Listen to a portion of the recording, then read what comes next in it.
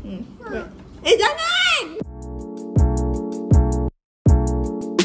Assalamualaikum and hi guys! So welcome back to our channel.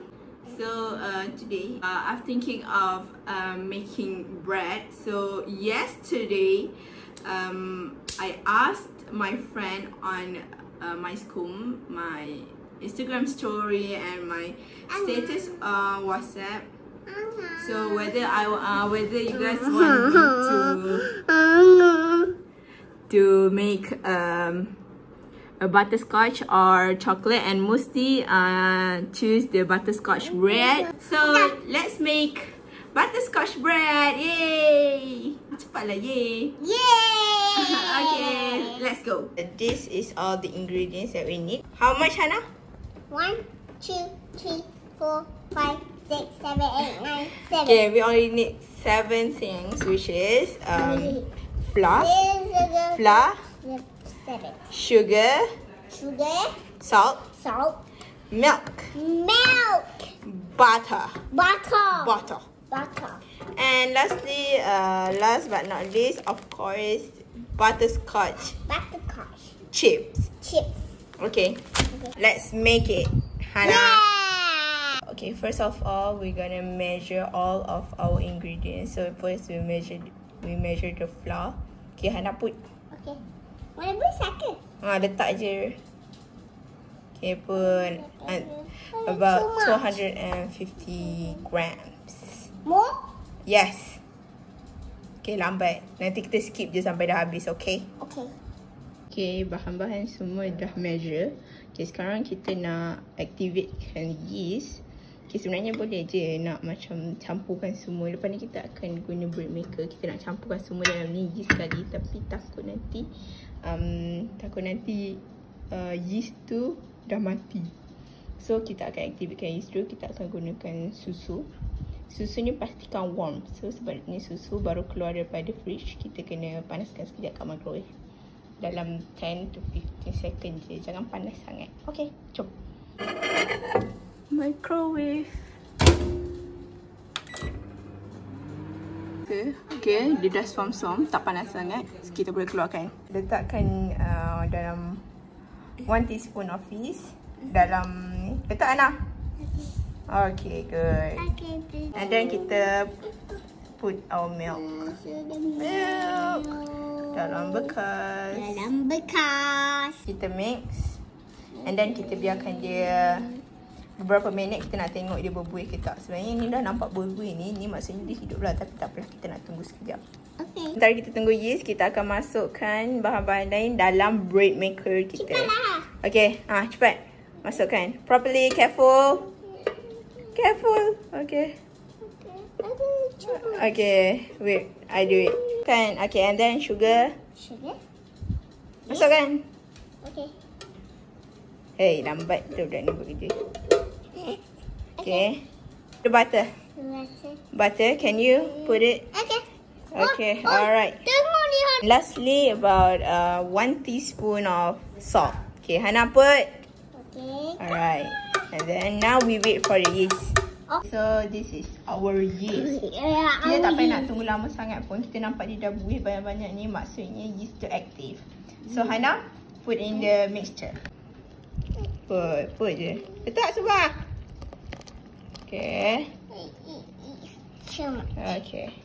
Ini kita dah letak dalam kita punya bread maker. So kita ambil lah menu ni. Kita akan terus jadikan dia dough. So kita akan ambil yang 10 ni. So kita tekan sampai nombor dia jadi 10. So and then kita start. Okay, biar dia uli and dia akan ferment sampai 1.5 jam. Nanti kita datang balik, kita tengok macam mana. Dough dah kembang, kita keluarkan. Okay, so ni dough kita. Okay, kita akan keluarkan dia. Okay. Wow, dough. It's so big. Then This is hard. Let me try. Wait. Okay, kita nak keluarkan angin dia.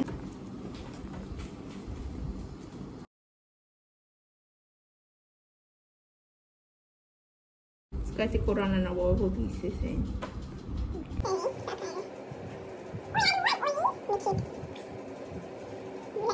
Korang yang tak biasa buat roti kan, contohnya korang dah buat macam ni nak jadikan dia bulat yang cantik, korang jangan roll.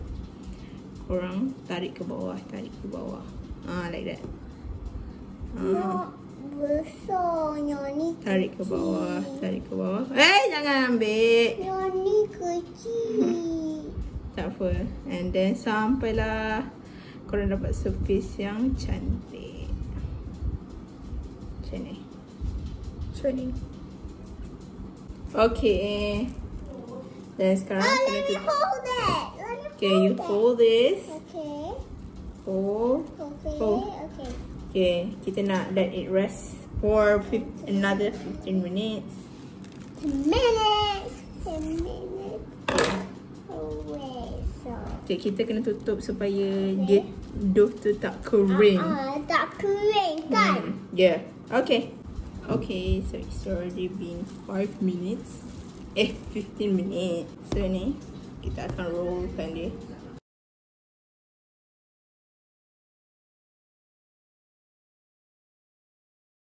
So kita letak kita punya butterscotch chips. Kita letaklah banyak mana yang korang nak. And then you gulungkan dia.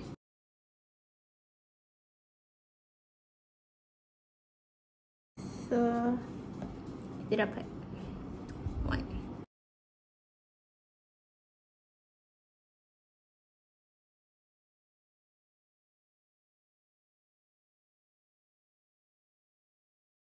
We're done with our 6 bread.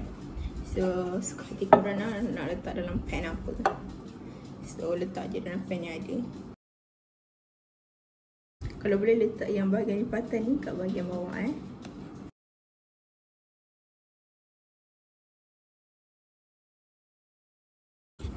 Okay, tak macam tu. And then we will let it rest for another 1 hour. Okay guys, buat roti ni memang lama sikit. So kalau korang malas, tak payah buat, beli je. Tapi itulah, tak semua roti yang kita nak adakan kat kedai. Okay, so abaikan appearance yang agak sedikit serabut dan buruk. Sebab tengok tu, sekarang dah pukul 1:30 pagi. Sebab kita nak tunggu roti kita kembang. Tapi dah kembang dah ni. Tapi nak tunggu kita punya oven panas. Ni oven. Tadi lupa nak panaskan. So oven kena panas dulu, baru kita boleh masukkan roti. Okay. Okay. So the dough has rise. So we will put in the oven. Sekarang kita akan letak dalam oven suhu 180 for 15 minutes. Okay guys, ni roti kita dah bakar. Kita akan let it cool. Nanti kita akan keluarkan dia daripada pan.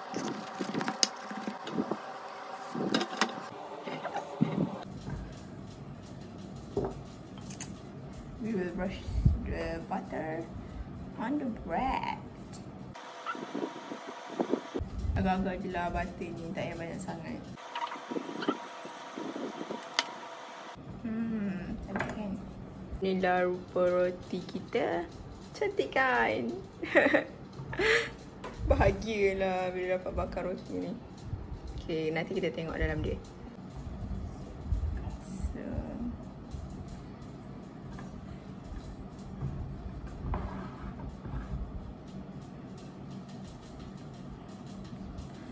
Oh, panas.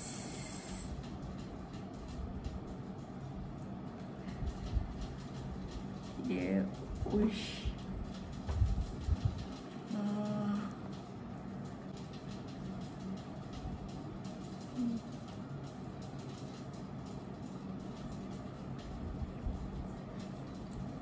Oh, segar ke tak?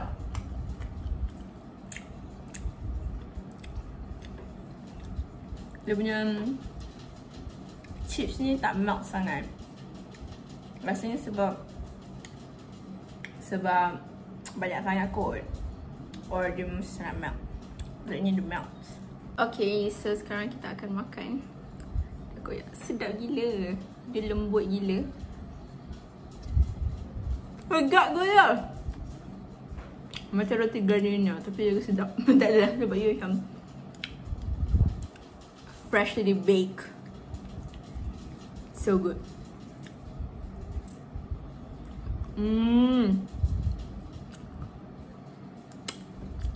Korang patut try. Tapi kalau korang rajin. By the way, yang sebenarnya cara buat roti dia lebih kurang je. Macam cara buat roti-roti lain. Cuma dia kena ada yang butterscotch chips tu. Butterscotch chip ni senang beli dekat kedai bakery lah. Biasa senang barang-barang bakery memang beli dekat kedai bakery. Sebab tak senang nak jumpa kat supermarket. So try lah. Kalau rajin, sekali-sekala buat roti, apa salahnya. Okay lah, kita buat lagi sekali kan. Kita open it. Roti dia macam sticky-sticky. Macam lembut lah, best gila. Jom. Tengok. Wah. Uish. Memang best lah. Sedap.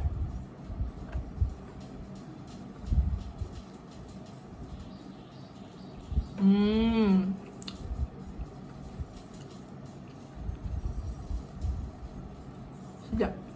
Sedap gila. Okay, bye-bye.